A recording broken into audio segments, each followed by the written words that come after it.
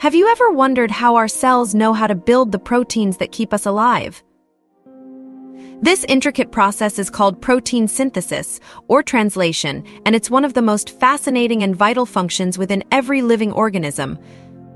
Translation is divided into three main phases: initiation, elongation, and termination.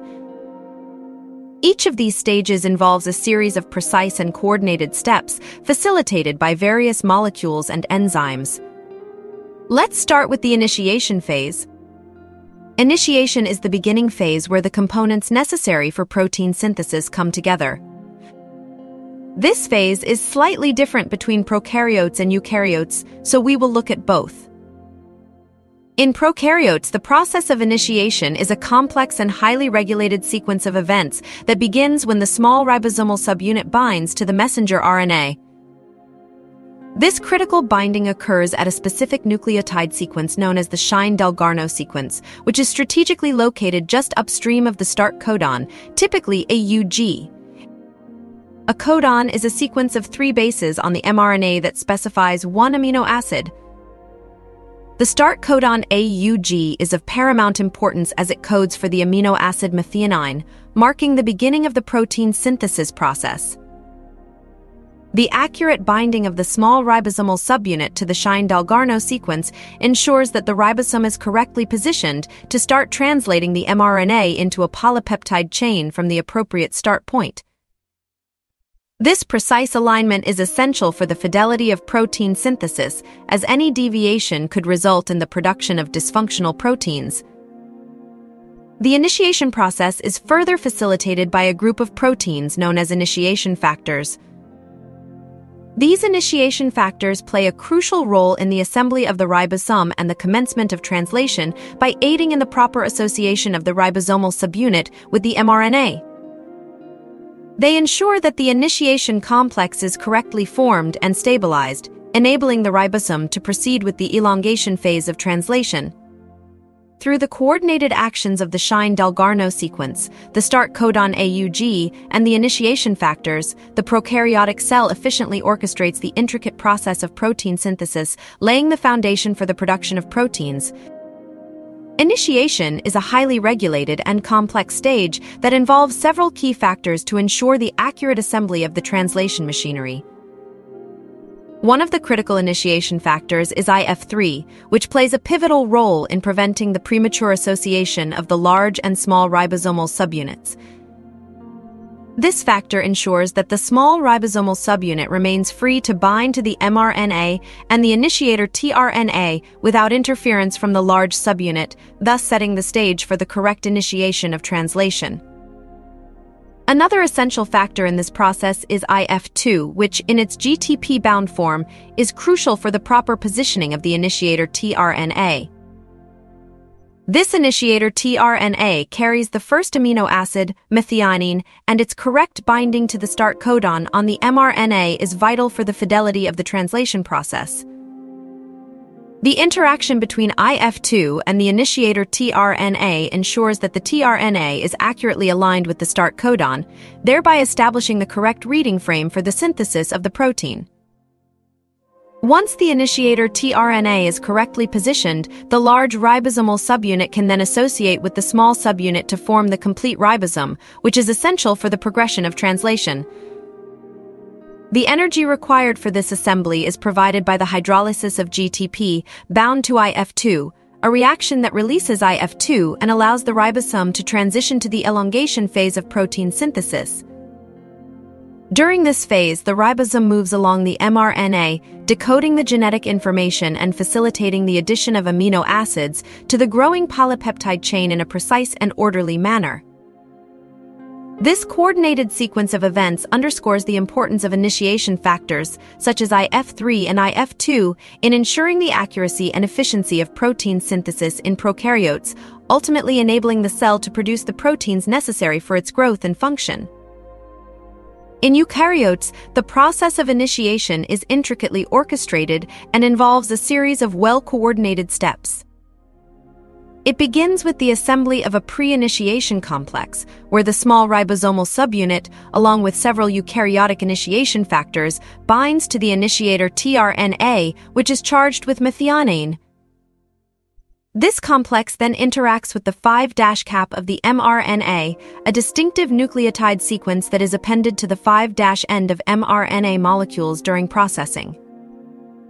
The 5' cap serves as a critical recognition site, ensuring that the ribosome attaches to the correct end of the mRNA. Once bound to the 5' cap, the pre-initiation complex, powered by ATP hydrolysis, begins scanning the mRNA in the 5' to 3' direction. This scanning process continues until the complex encounters the start codon AUG. In eukaryotic cells, the start codon is typically embedded within a conserved nucleotide sequence known as the Kozak sequence, which plays a pivotal role in ensuring the ribosome correctly identifies the authentic start site for translation. The presence of the Kozak sequence significantly enhances the efficiency of translation initiation by providing additional context that helps the ribosome distinguish the start codon from other AUG codons that may be present in the mRNA. Upon recognition of the start codon, the complex undergoes a conformational change that facilitates the joining of the large ribosomal subunit. This step is accompanied by the release of initiation factors, a process that requires GTP hydrolysis. With the assembly of the complete ribosome, which consists of the small and large subunits, the initiation phase concludes, setting the stage for the elongation phase of protein synthesis. At this point, the ribosome is fully equipped to begin the sequential addition of amino acids as dictated by the codon sequence of the mRNA, thus translating the genetic code into a functional protein. This entire sequence of events highlights the precision and complexity of the translational machinery in eukaryotic cells, ensuring that proteins are synthesized accurately and efficiently. The next phase is elongation. During the elongation phase of protein synthesis, amino acids are added one by one to the growing polypeptide chain. This process has several steps and involves key molecules. In both prokaryotes and eukaryotes, elongation starts with the ribosome positioned at the start codon, and the initiator tRNA is in the P site of the ribosome.